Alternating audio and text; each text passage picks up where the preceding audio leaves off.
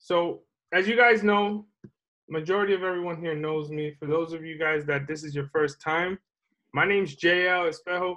I've been trading, I'd say since about like 2014. I won't say I really took it serious. Where I mean, like I really started to take things serious. Where I was constantly applying and putting in the effort towards getting better at trading. I would say about 2015, 2016. Um, I my background is I used to work a 9 to 5 job and also was a real estate agent back in New York. Most recently, I was able to, because of the skill set of learning how to trade, I was able to buy myself and my family a home here in Florida. We moved in July. It was a big goal that I had set aside for myself and my family. Um, and I did everything and anything to make it happen. I have 2 kids. I'm probably the most humblest mentor you'll find in the Forex space. I have this. I would say my biggest weakness as a mentor is that I tend to care more for people than sometimes they care for themselves, and that's why I like to put these classes out there, because in the end, our goal as a whole is to grow. I don't want no one investing into True Profit Academy and eventually feeling like they're not getting their money's worth or that they're not learning. Everyone here has the same information, they have the same resources, and it's up to who you are and what you do with this resource. Um, Part of the things we're going to learn here in this program and in general in the school is we're really going to focus on understanding the markets, right? We're going to understand the markets from a technical aspect and a fundamental aspect.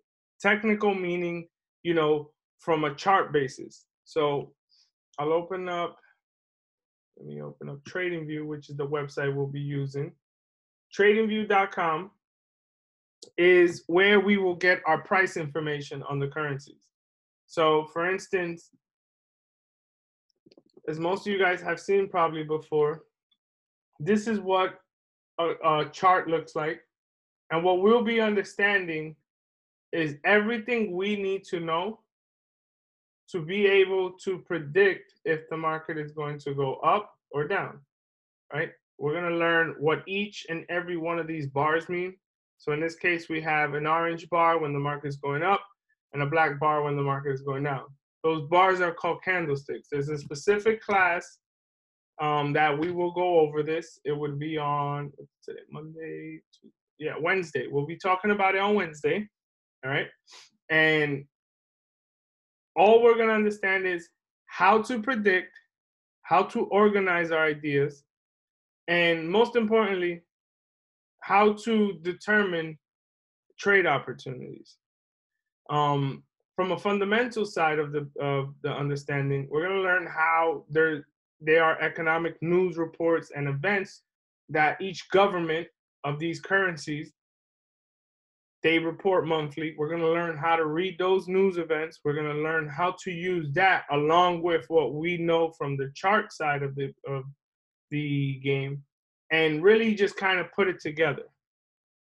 The first thing that I want us to discuss from day one, and any of my students can tell you who have been with me for a while, or who are improving on a day-to-day basis, on a week-to-week basis, month-to-month basis. There are three very important focuses I want you guys to develop from the very beginning. The first one is patience, right? Having patience, not trying to chase the market, because you're never going to move the market. The market's going to move, and your job as an investor is to take positions based off the move the market's going to make. You're not going to be able to move the market. Two, you're not going to force anything by praying or asking God for the trade to go in your favor. We're not here to develop a sense of hope in the direction of the market. No, we're going to understand and assess. Okay, I want us to develop a key understanding of what happened before, what happens now, and what happens after. So if you guys are taking notes, 3 very important questions throughout the whole process of learning, I always want you guys to ask yourself is, what happened in the past? All right, so I'll write them down here.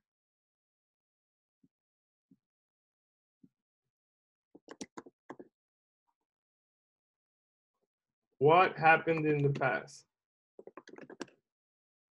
And what I mean by the past, we're looking to the left.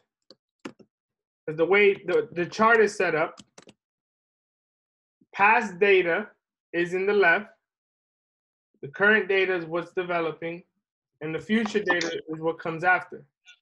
Okay? The next question I want you guys to ask yourself is, what is currently happening?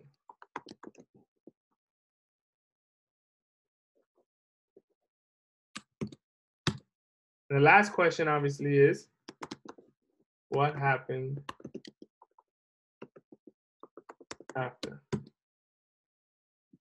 Asking yourself these 3 questions anytime you're looking to make a decision if the market's going to go in your favor or not, it's going to develop discipline.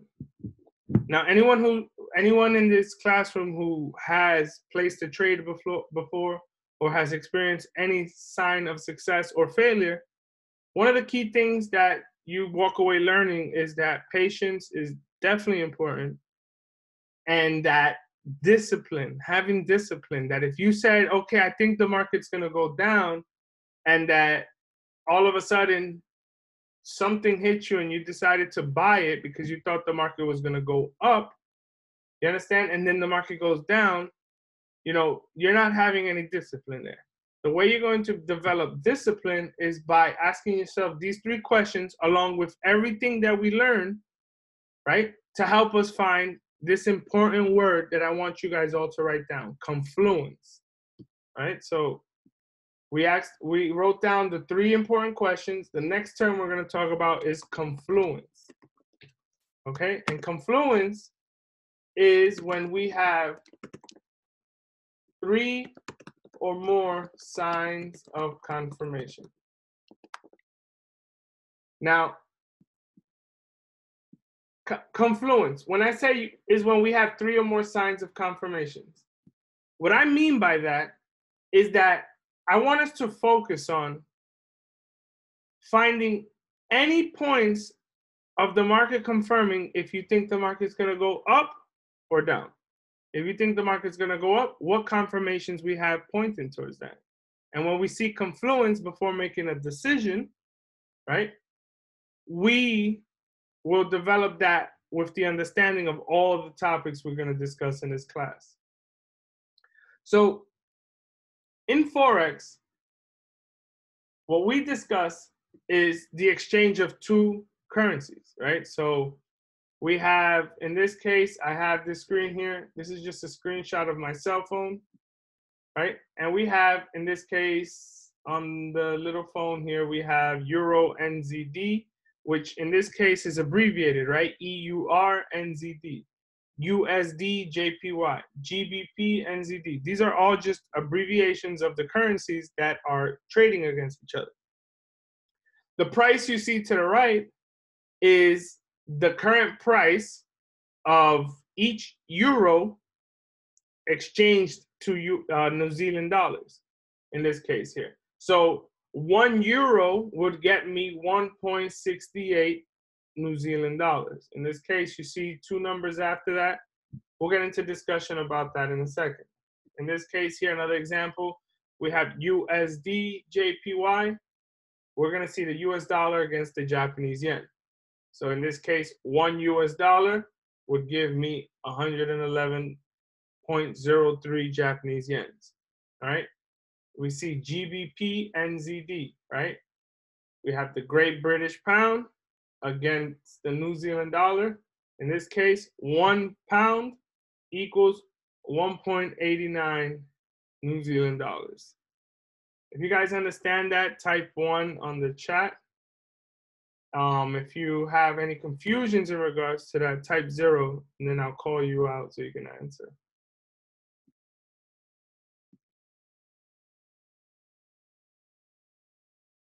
Perfect. Perfect.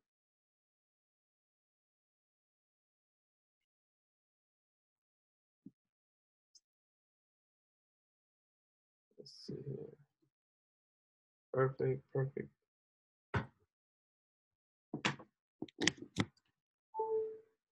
Let's see. We got David, Jose, Furman, Angel, Randy. Let's see. Jacqueline, are you with us? You understand that? If you do, type 1. And yes, sir. Sorry. No, you're good. Don't worry. Just to kind of give you a rundown, Jacqueline, I know it's your first time on a webinar with us. Anytime I ask a question, and if it's a yes or no question, 1 means yes, or you understand. 0 is like, no, I have a question. Okay. Okay. Same for you guys, Angel and Randy, and Bianca. Hey, good to see you, Bianca. Let's see. Perfect. So again, so let's say I was traveling to Japan, and I had $100 from the U.S. and I wanted to exchange it to the Japanese yen because obviously I need to spend their currency in their country. So I go ahead, I take my $100, I exchange it. Each dollar is going to give me 111 Japanese yens, which in this case would give me 11,000 Japanese yens. Right? So the way we're going to understand how we make money in Forex is by a term called a pip. Now, I want you guys to remember, majority of the things in Forex, or when we speak about Forex, it's abbreviated, right? So you may hear me say TP, SL, buy, sell, pip, lot. There's a lot of abbreviations in this sense. Now, a pip in this case stands for a point in percentage. Now, a point in percentage is a unit of change in that currency and its exchange rate. So for instance, if the market exchanged, the market exchange for $1 against the Japanese yen at the present moment was $11.30, 111 Japanese yen and 30 cents, right? And there was a change of 30 pips, then that transaction, depending if the pips were an increase or a decrease, okay? So to give you guys an example of that, in this case, we're talking about the euro against the US dollar. So when currencies are quoted in the Forex market, we're gonna see the numbers quoted based off of the numbers after the decimal point. So, in our real world, we're only seeing 2 numbers after the decimal point, but in the Forex market, we're actually seeing 5 numbers or 3 numbers. Now, on currencies that don't end in JPY, okay, or currencies or commodities such as oil, gas, gold, silver, platinum, right? Those currencies are going to have 3 numbers after the decimal point. As you can see here, we had 3 numbers after the decimal point. So for the dollar against the Japanese yen, we have 111.037. Okay? On any other pair that is not a Japanese yen pair, right? Or any commodity such as oil, gold, gas, Brent, silver, platinum, right? Those pairs will have 5 numbers after. So to help you guys understand when the market makes a change in pips, right? What we want to understand is the numbers after the decimal point, what they represent. So to help you best understand it, the 5th number, the very last number in the end, that is a fractional pip, okay? Or that's where we actually count points. So if you ever watch TV and you tune in to Bloomberg, or you are watching MSNBC and you hear, oh, the Dow Jones is down 400 points.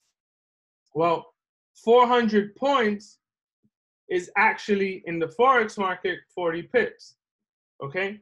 Now, points are calculated from 0 to 9. Once we have 10 points, that is 1 pip. All right, JL, what are you telling me here? Real quick, simple, right? So you see this last number? That number is going to range from 0 to 9. Once that number goes past 9 and this number becomes a 1, that is where we will identify the change in pips. So remember, for every 10 points, it's translated to 1 pip in Forex.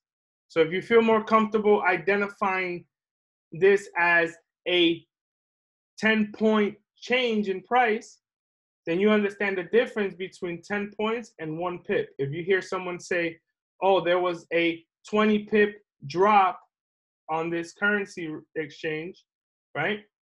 Then that can also translate to 200 points drop. Let me know if that makes sense to you guys.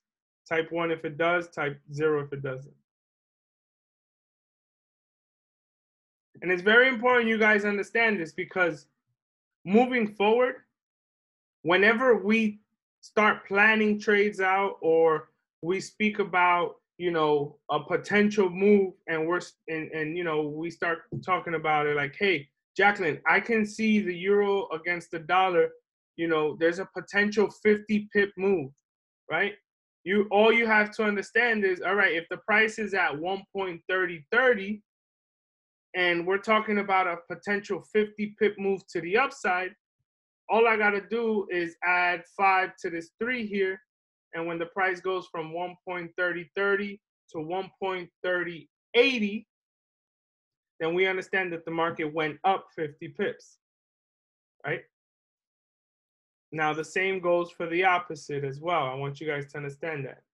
Pips are the change in units on a currency exchange rate, okay? So we're going to talk about the Japanese yen, right? If in the case where we identify the change of pips, instead of identifying it on the 4th decimal place on any of these other currencies, we're focusing on the second decimal place. So in this case, if the current exchange rate for the dollar against the Japanese yen was 104.60, and we said that there's a potential move to the upside of 50 pips, when the market makes that move, the price should be at 105.10, okay? Type 1 if you guys understand. If you don't, please type 0.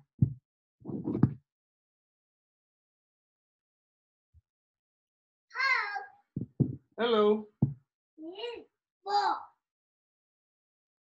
So now we have a primary example, right? So we understand that a 1 pip move on any pair that does not end in JPY or is not a commodity, right? We're focusing on the 4th decimal place, and that change of unit is where we identify the pip. Give me 1 second. Come on, take your phone.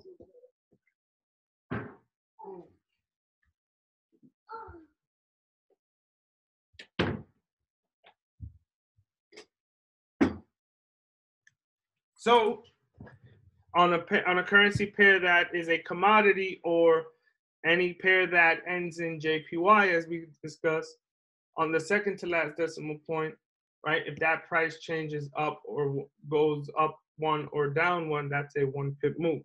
So I want you guys to understand the following, to make things as simple as possible, right? When I like to teach, I like to follow a phrase called KISS, right? Keep it stupid simple. Try not to overcomplicate yourself. Just take it for what it is and simplify the understanding, right? So here we spoke about points, right? 10 points equals 1 pip. So here we're looking at a change of 1 pip in price or 10 points, right? So if I was counting pips, this is single digit pips, this is double digit pips, this is triple digit pips, this is quadruple digit pips, right? And so on. So if I know that there was a 50 pip move on the euro against the dollar, right? All I have to do is, if it was to the upside or downside, is kind of add 50 pips to the current price, just so you understand that terminology. Now, for you guys, you don't have to calculate the pips in a sense. You just have to understand what pips are, so that when you're predicting your trade or planning out your trade, you at least understand, right? If you set a target of 40, 50, 60 pips, right, you understand how to identify where in price that change of pips is. If it makes it easier for you to translate that in points, again, a 1,000 point drop or a 1,000 point rise is simply just a 100 pip rise. Okay? Type 1 if that makes sense.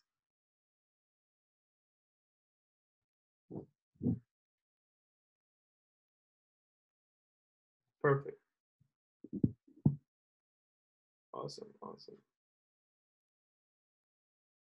So, as always, the Forex market, it's a global market, right? It's the largest market in the world. So, it has to be open 24 hours a day, right?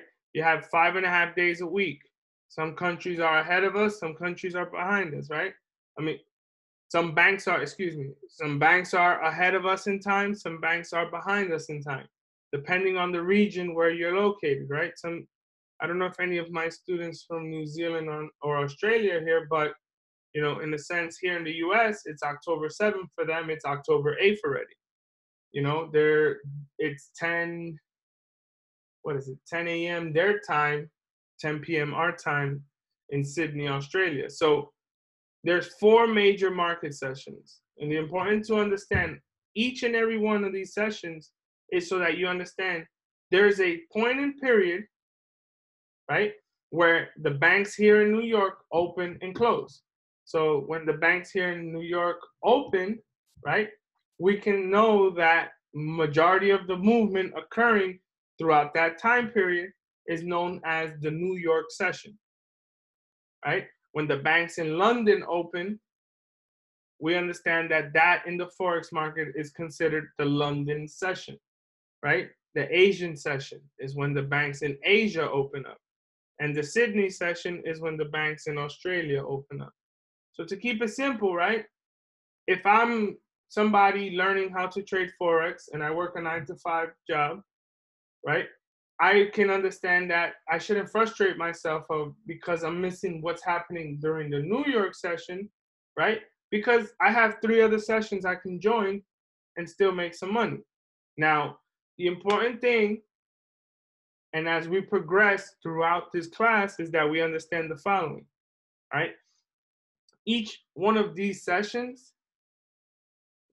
signal and indicate something that can happen, right? We spoke about the 3 questions we will be asking ourselves, right? What happened before, what's currently happening, and what happens after.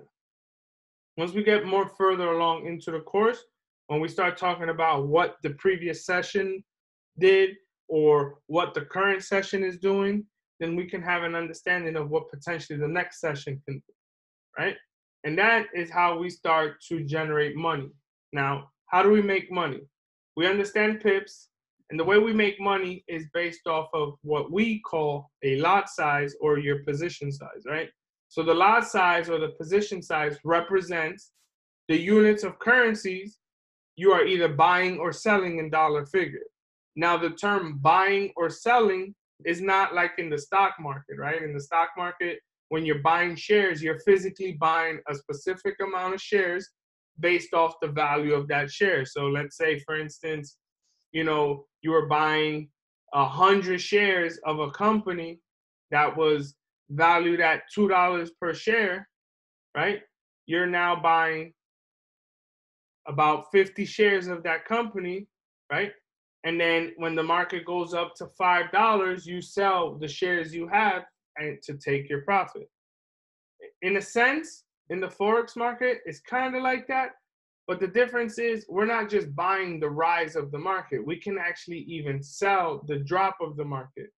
Buying and selling just translate as if the market is going up, we are longing that position, right? The term longing is just meaning I'm putting a position based off the fact that I understand that the market is going to go up, and that is where I will make money based off the change in pips, based off the lot size or the position size I have.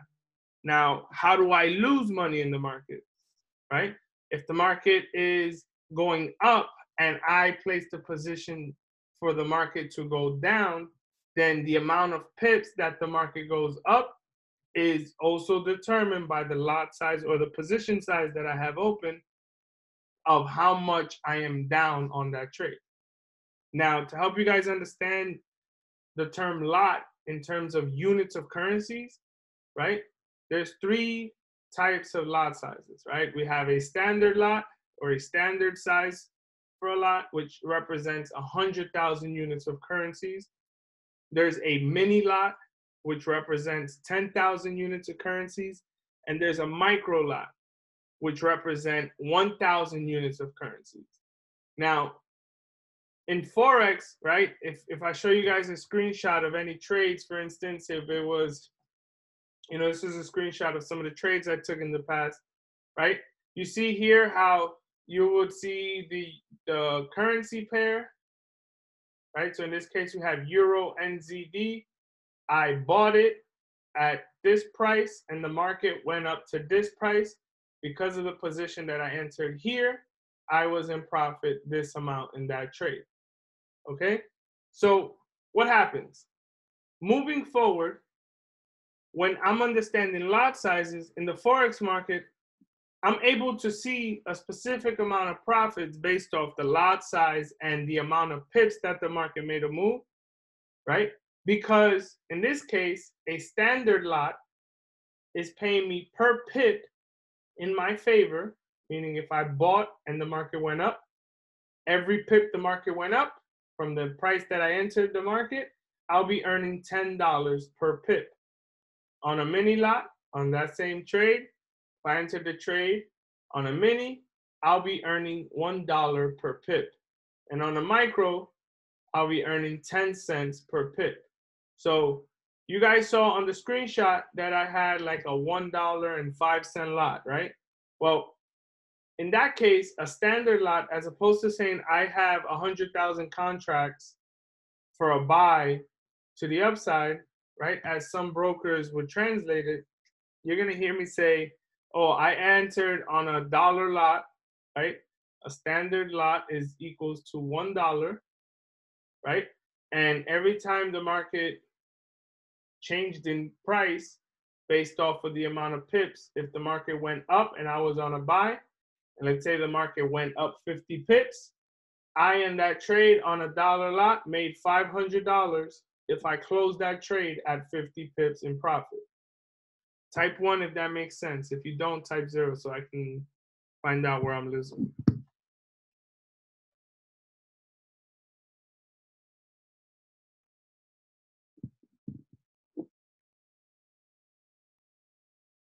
Perfect.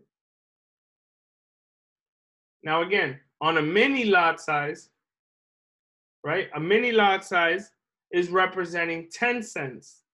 So if it's easier for you to understand, right? $1 lot, I earn $10. 10 cents, I earn $1. 1 penny, which is the micro lot size, I earn 10 cents.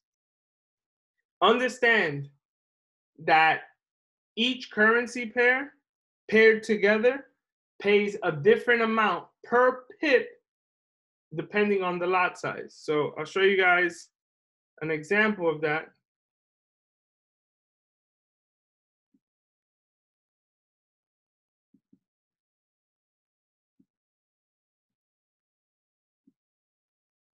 So these are the currency pairs.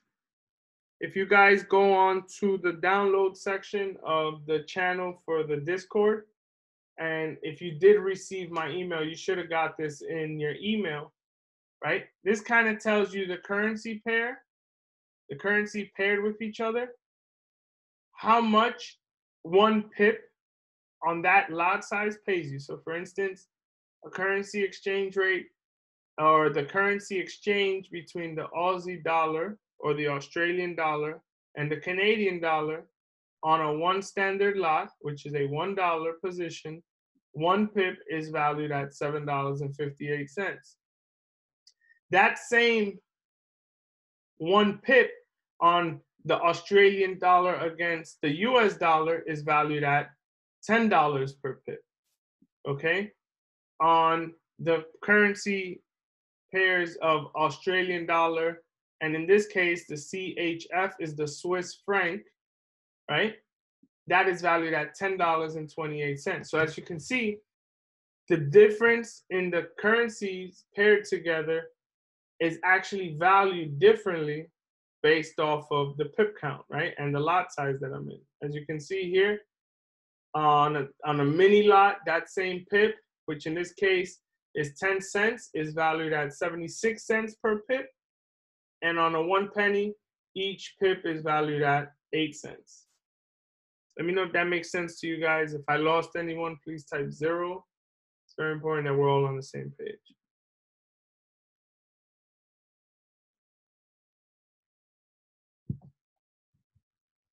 So while everyone's typing 1 or 0, I want you guys to understand why that is important, right? Because I'm a big believer in, as opposed to any of you guys trying to take 1,000,001 trades while learning this, I'm a big believer in sticking to one currency pair.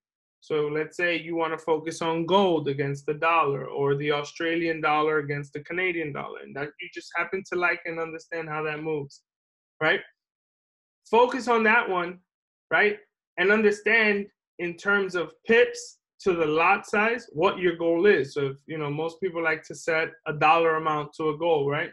So if I want to make $1,000 a week, right, and I'm trading a $1 lot size, and the currency pairs that I'm trading are paying me $10 per pip, well, I know that I have to at least secure 100 pips a week, meaning every day, if I break it down in a sequence of 5, I have to at least guarantee myself 20 pips a day, 5 days a week to hit my goal, right?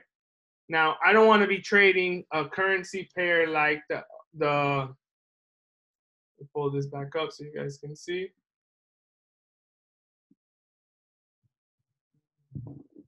I don't want to be trading a currency pair like the Australian dollar against the New Zealand dollar, where that currency pair is paying me $6.40, right? Because I'm looking to make 100 pips a day. You understand? So 100 pips a week. So if I'm making 100 pips a week on the Australian dollar against the New Zealand dollar, then I'm falling short about $460. No, I'm sorry, $360 of my goal. You understand? So that means I need to secure myself 36 more pips on that currency pair. Let me know if that makes sense to some of you guys.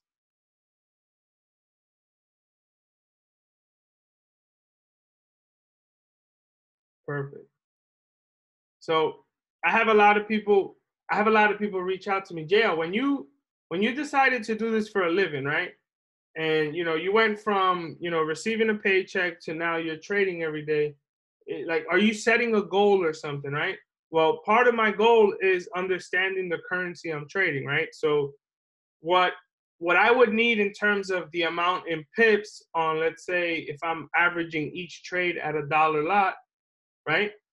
If I trade a currency like Euro GBP, I may not need to collect that same amount of pips that I would need to collect on, let's say, a currency like Euro CAD, right? Or Euro Canadian dollar.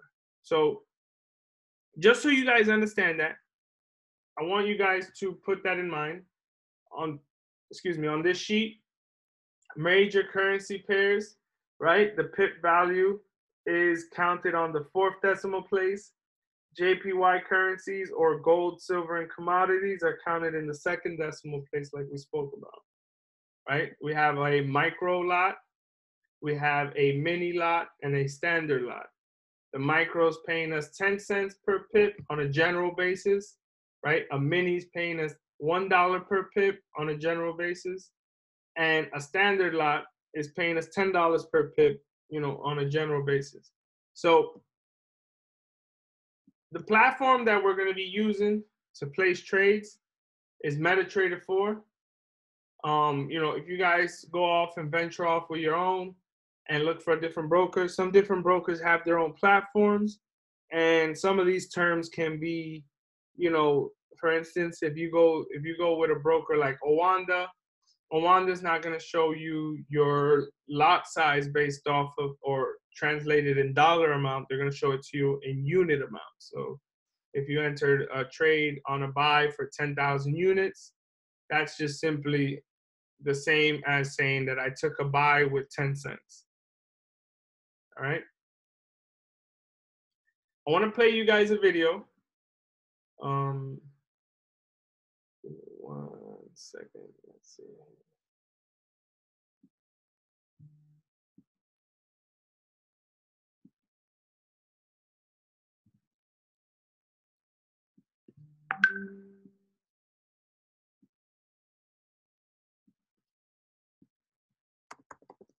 And in this video, he's going to talk about some of the terms that I want us to discuss. So we spoke about lot sizes, right? We spoke about pips. We spoke about how the Forex market works. So this is just going to be a quick video. He's going to get into detail. What is the Forex market? What is a buy? What is a sell? Kind of like clear up some of the confusion if any of you guys are experiencing. The foreign exchange or Forex market is the world's largest financial market, and it plays a vital role in the global economy. Every day, trillions of dollars are exchanged from one currency to another. This kind of currency exchange is essential for international business. Forex market participants include governments, businesses, and of course, investors. Governments use the Forex market to implement policies. For example, when conducting business with another country, whether it's borrowing money, lending money, or offering aid, a country needs to convert its currency into a foreign currency.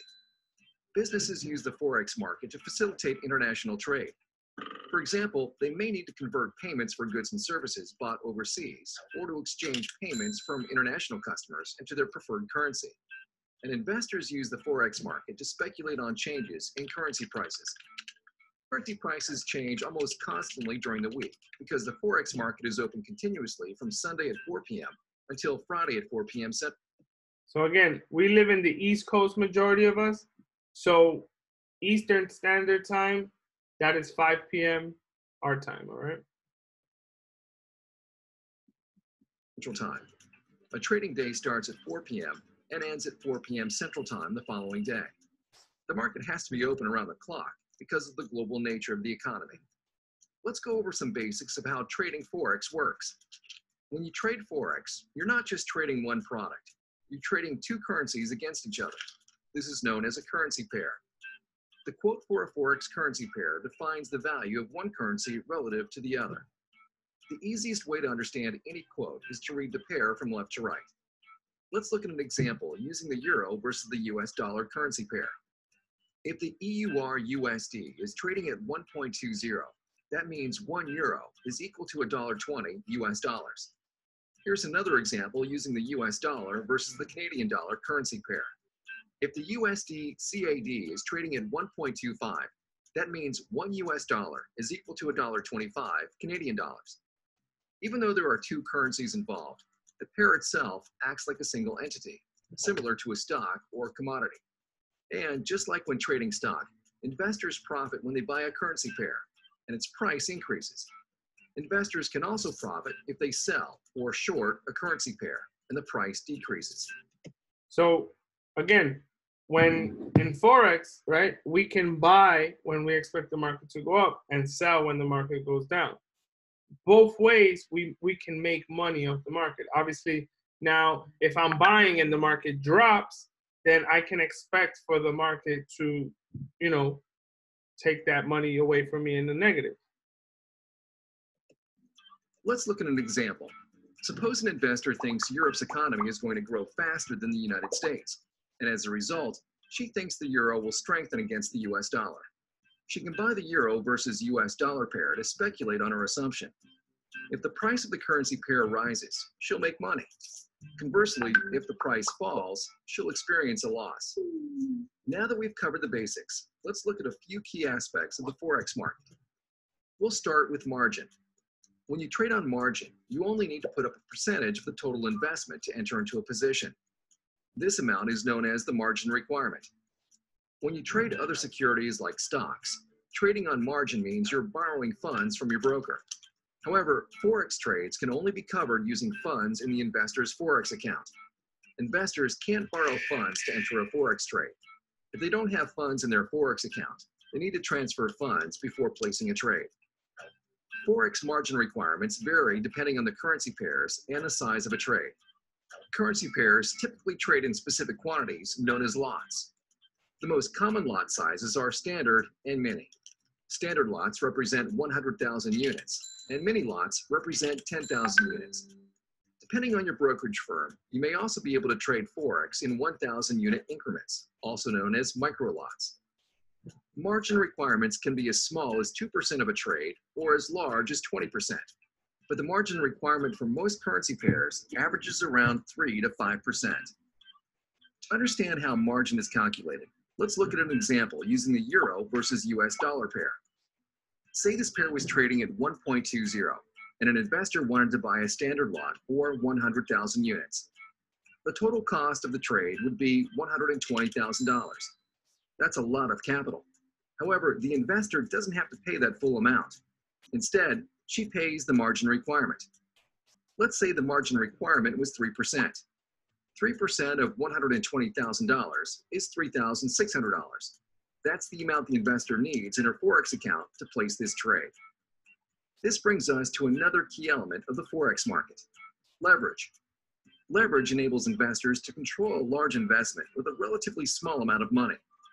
In this example, the investor is able to control $120,000 with $3,600.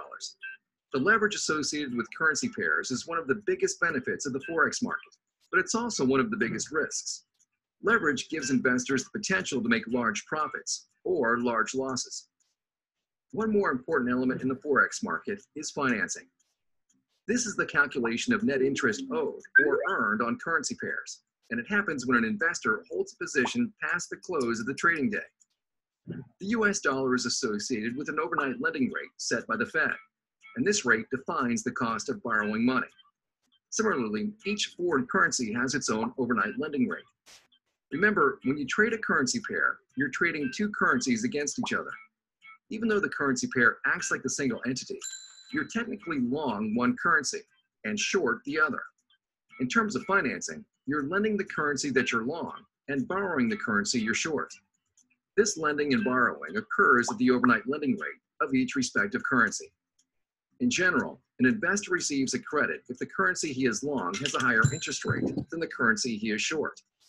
Conversely, an investor is debited if the currency he is long has a lower interest rate than the currency he is short. Let's look at an example. Suppose an investor has a position in the Australian dollar versus the US dollar currency pair. Say the overnight lending rate for the Australian dollar is 2%, and the overnight lending rate for the US dollar is 1%.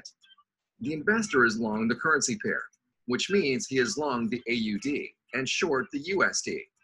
Since the AUD has a higher interest rate than the USD, the investor will receive a credit. However, if the investor was short the AUD-USD currency pair, he'd have to pay the debit because he's short the currency that has a higher interest rate.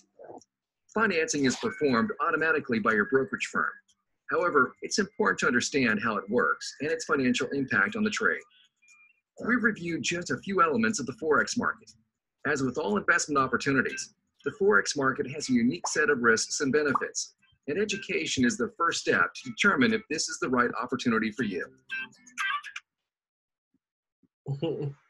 So here we are, right? So we spoke about we spoke about the following terms in the video. He spoke about margin, right? Margin being the amount of capital that we need based off of what we can control.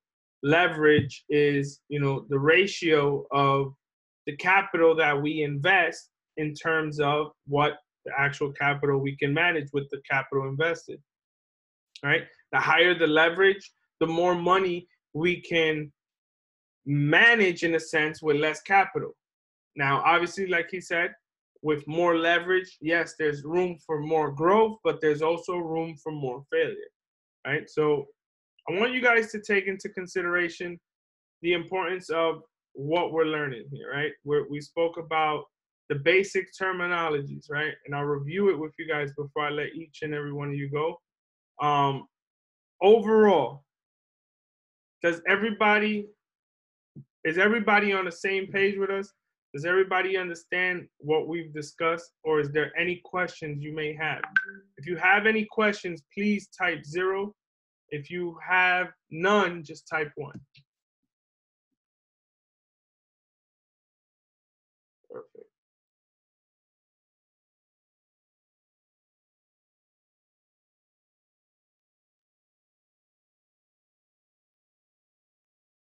Awesome. Awesome.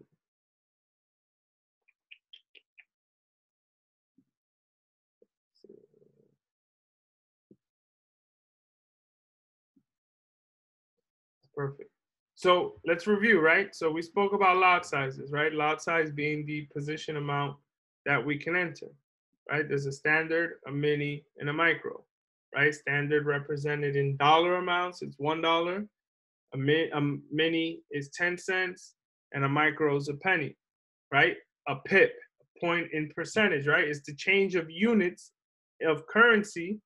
A change of units in the exchange rate of a currency pair, right? A currency pair is what? Two currencies paired together, or the exchange rate between one to the other, right? There's 4 major sessions in the Forex market. And the Forex market is open 24 hours a day, 5.5 days a week. So Friday, our time, 5 p.m., the market closes. Sunday, 5 p.m., our time, the market reopens, right? We understand how to calculate pips, right? Understanding the difference in a 1 pip move on a pair that does not end in JPY or a commodity such as gold or silver and blase, right? We're understanding the fact that on a major pair like the euro against the US dollar, right? A 1 pip move is when the market goes from 1.3030 to 1.3031, right? On the 4th decimal point is where we start counting pips. On the 5th decimal point is where we start counting points, right? 10 points equals 1 pip.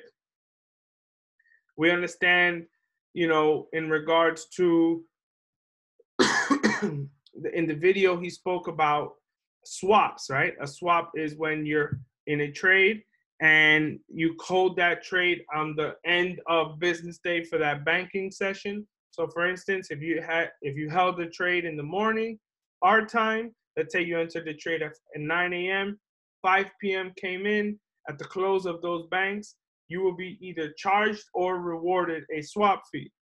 Now that swap fee is what he explained, right? The percentage, right, of the overnight lending. So if you decided to hold that trade after 5 p.m., right, you may be charged. Now, the end of the trading day is considered 5 p.m. our day. So for instance, in the chart, right, you'll notice that if we were looking at the daily time frame, the new daily candle will open up at 5 p.m. our time, and from there so on, it'll be considered a new trading day. So I want you guys to review this video if you guys are new.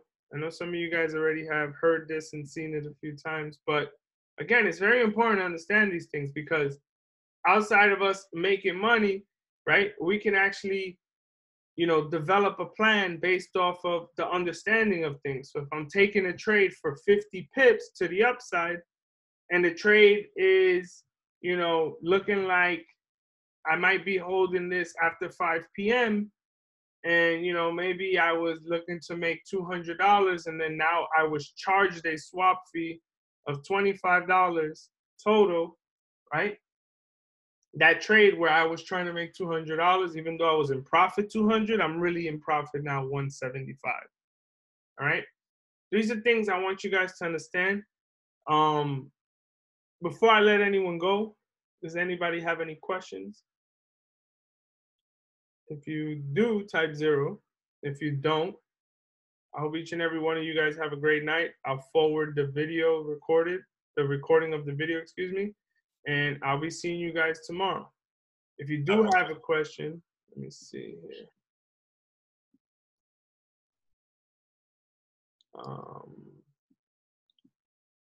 If you do have a question, let me see. Angel, how you feeling overall? Everything's good. Just going to probably look over